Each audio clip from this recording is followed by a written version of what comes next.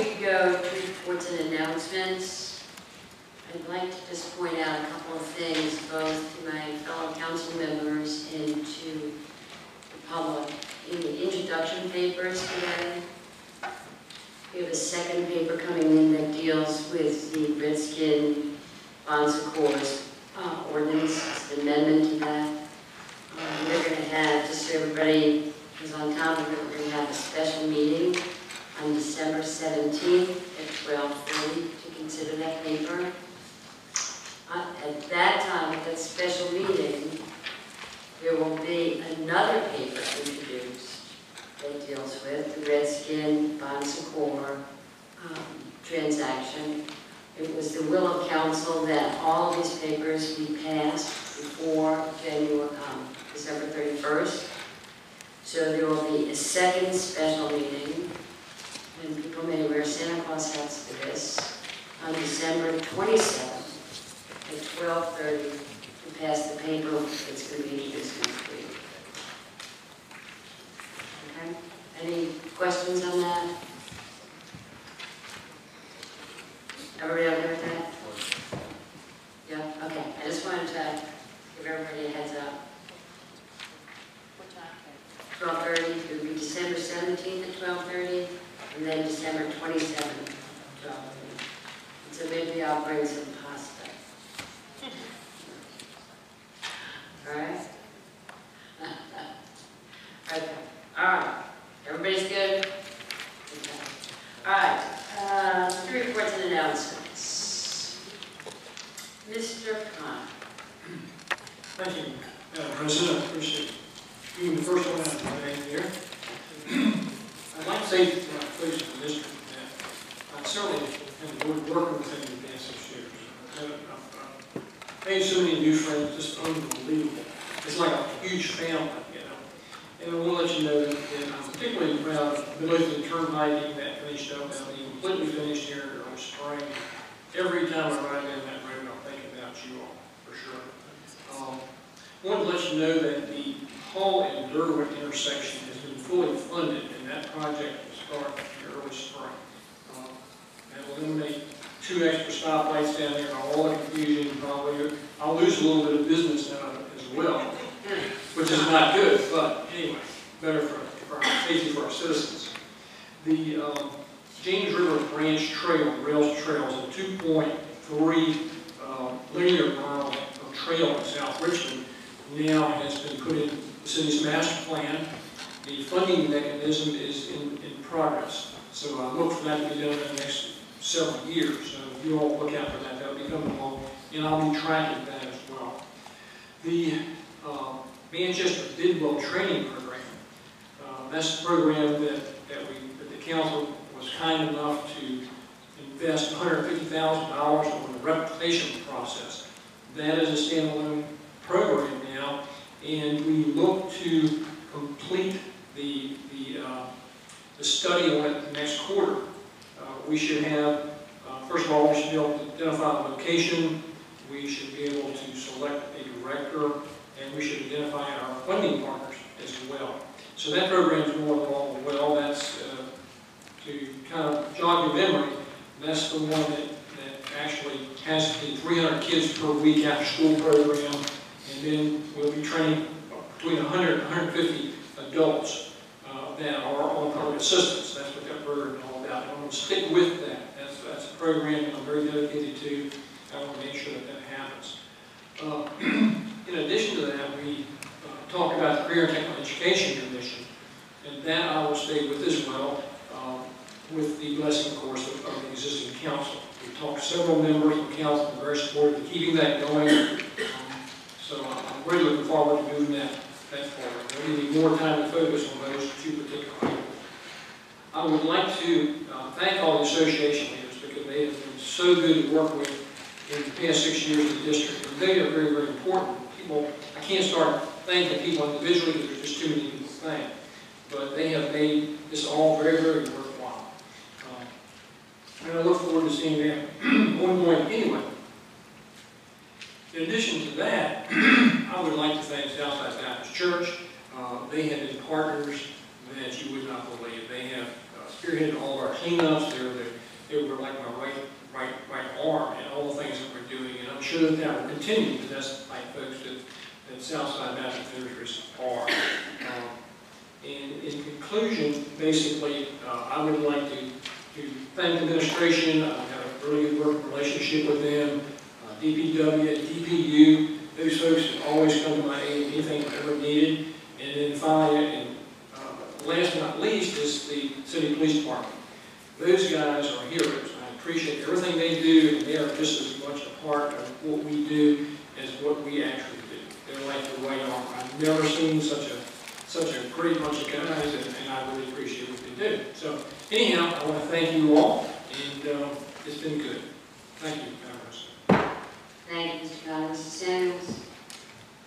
Nothing tonight except a happy holidays to everybody. Please remember to be safe as you go to and from the various holiday parties, and please don't discharge your firearms straight up in the air. Okay, Mr. Tyler? Madam President, thank you. This Thursday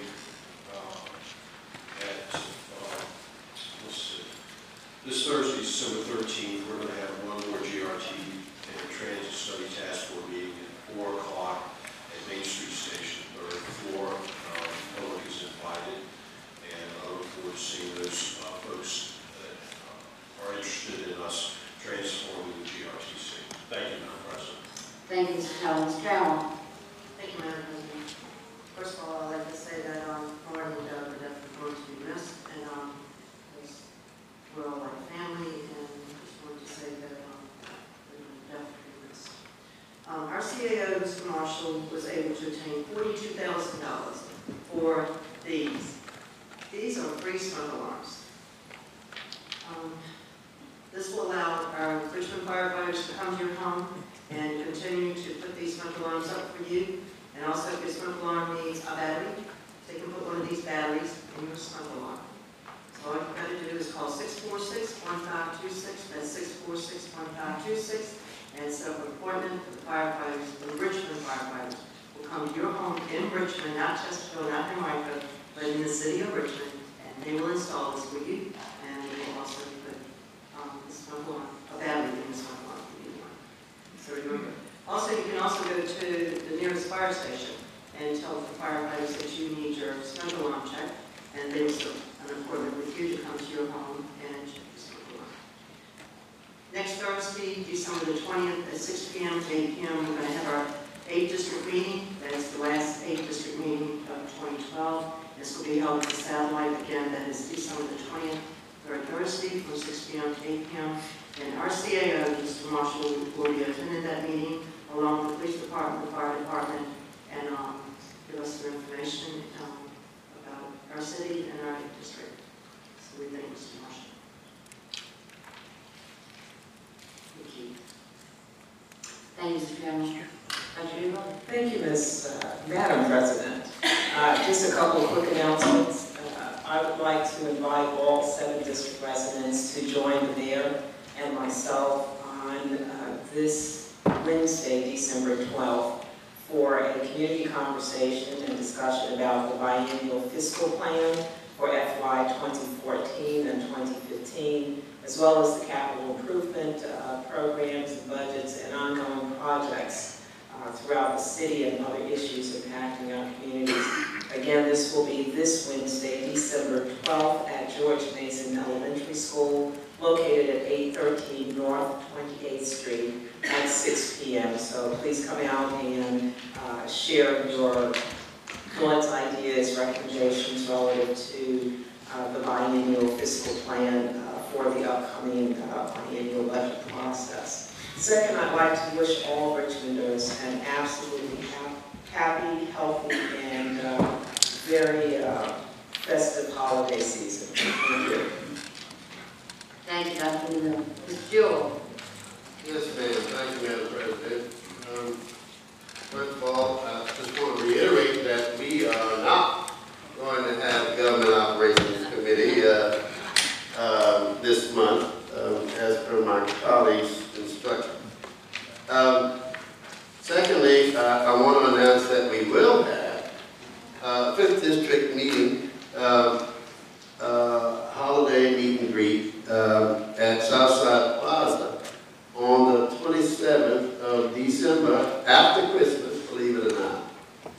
at the social service building at 5:30. 5:30. This is my last meeting, except for next Monday, and I just want to say to all of my colleagues how wonderful it's been to have worked with you all. Notwithstanding our ups and downs, I have found utter respect for all of you.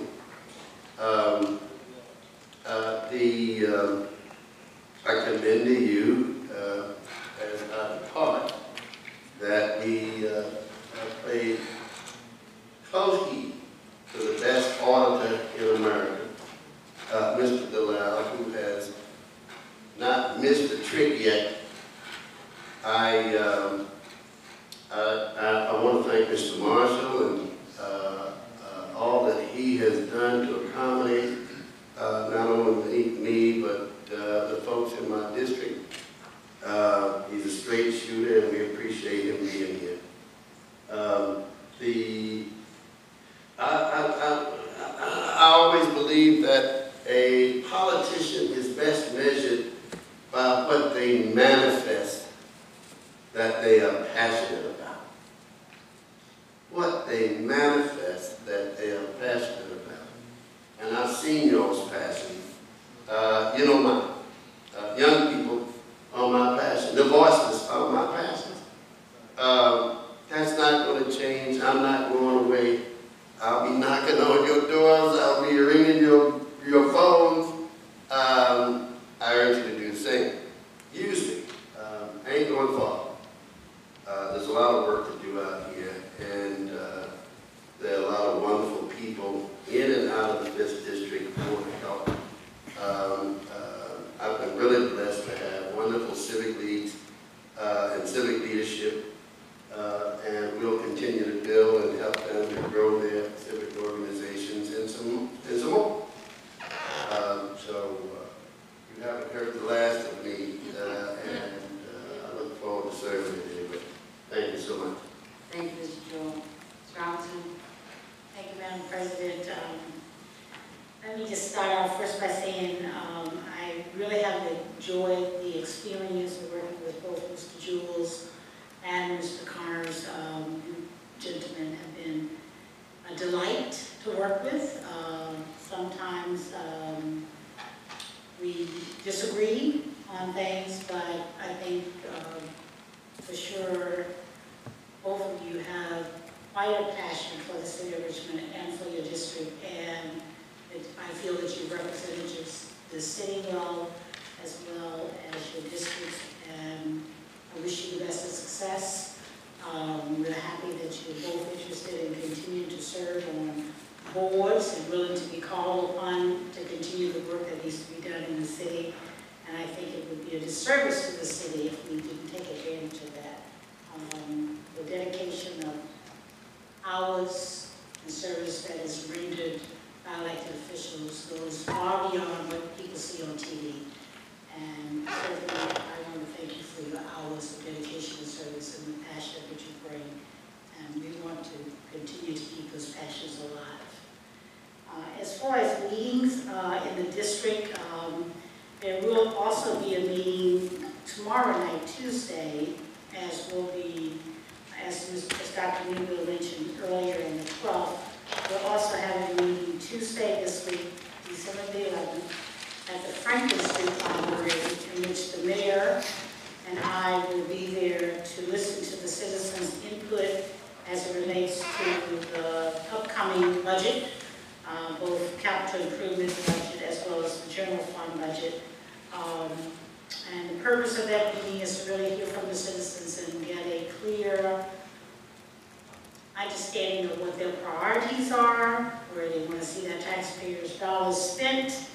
And I want to commend the administration for the survey that has been done to begin that process, and commend the administration and the council for going out to the prospective communities and continue to listen to the citizens. So I want to encourage all the citizens of the 6th District, and it's not just limited to the 6th District. Citizens can come to any of these meetings or as many of these meetings as they would like, but certainly we are having them in respective areas to make it as convenient as we can for different sectors of the city. That meeting will be at the Franklin Library at 101 East Franklin Street. And there is a parking garage right across the street at the corner of Brace and Franklin, I think. No, Brace and Second. That will be available for parking as well. In addition to that, I want to encourage the citizens that live in the North Highland Park community to be attentive to the meetings that are coming up soon as it relates to the continued development of the Dove Street development. I pass through there every day on my way back and forth from City Hall and all of the other running around that we do. And the development is moving forward. It actually looks like some houses are going to be coming up pretty soon. And we're working on a master plan to continue mapping out the rest of the site. And we are hopeful that as we move through this process, that the citizens will stay engaged. And if there are any challenges that come up as a result of the development, that they would please make sure that they contact the city and myself and let us know how we can be assistance in the process. But I want to thank the administration and their staff for the many, many meetings that we've had and the continued effort that we continue to work through. And I'm confident that at the end of the day, we'll be very pleased with the end product that we're doing in North Highland Park and the development of the community. And Merry Christmas to everyone, and look forward to seeing you all the first of the year. Thank you very much. Thank you, Mr. Robertson. Again, I want to remind the council members, special meeting December 17th at 12:30, December 27th at 12:30. And I'd just like to say a couple words to our departing members, Mr. Khan and Mr. Jewell. A lot has been said about family. A lot has been said about team. At the end of the day, we are losing two very valuable members of this council. And it's a loss to this council, both of you. Everybody brings, as Marty said earlier, everybody brings their own thing to council. Mr. Jewell's perspective, Mr. Connor's perspective, bring more information and depth to the entire council. I'm really going to miss you. I'm going to miss you a lot. So, good luck. I know you'll be up here all the time. But good luck to both of you. And thank you for your service to the city. Thank you very much. I also would like to say Merry Christmas and Happy New Year. And everybody have a safe holiday. Don't eat too much, don't drink too much, just have a good safe holiday.